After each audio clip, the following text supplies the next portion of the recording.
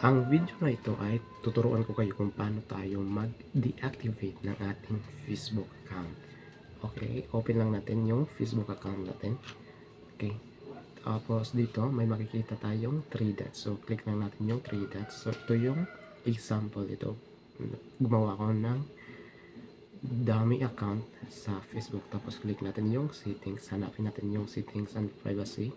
Click natin yung Meta Account Center. So ito. So click natin yan.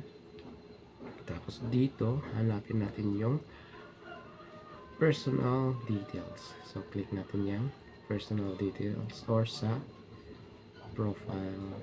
So click natin yung personal details. So dito ay may nakalagay na identity confirmation, account ownership and control, manage your data, modify your legacy contact, deactivate or deleted your account. So i-click natin to. So dito natin makikita yung settings ng deactivation. So account ownership and control.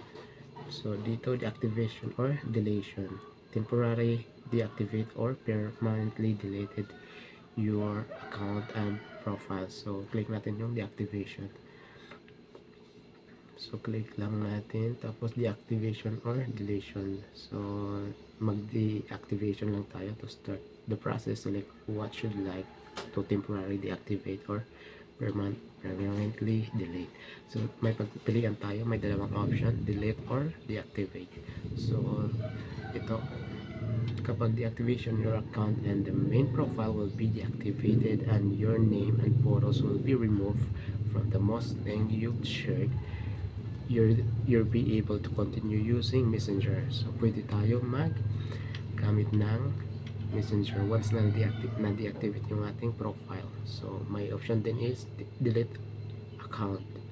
So dito tayo, once na gusto niyo i-delete, click niyo lang yung delete account or yan, or sa deactivation. So click lang natin yung deactivations, tapos click natin yung continue. Click lang natin yung continue. Dito ay maglagay tayo ng password mismo ng ating Facebook account.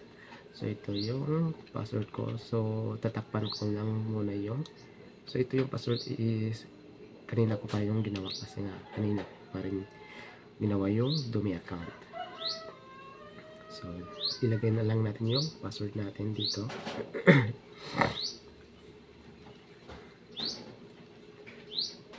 Tapos once na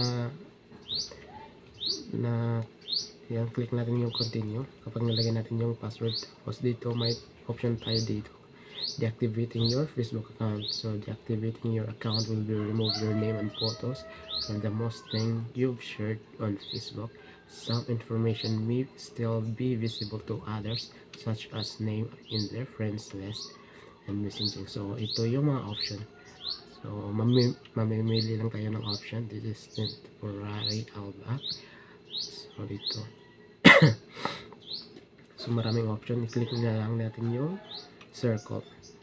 So I don't understand how to use Facebook. I don't feel safe on Facebook. I spend so much time on Facebook. I don't find Facebook useful. So click lang natin yung continue once na nakapag-decide na tayo ng ating reason kung bakit natin i-delete yung ating Facebook account or i-deactivate. So ito yung pipiliin ko.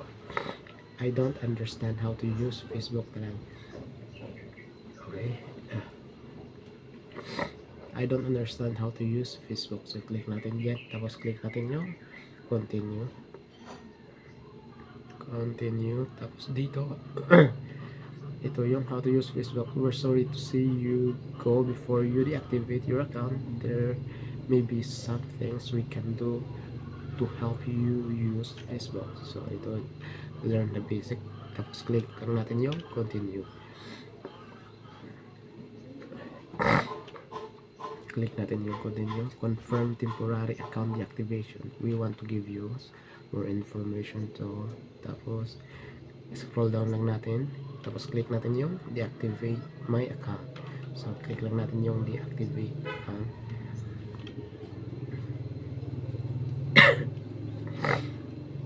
Okay, once na ganito na, it means successful na yung pag-deactivate ng ating account dito sa ating Facebook account.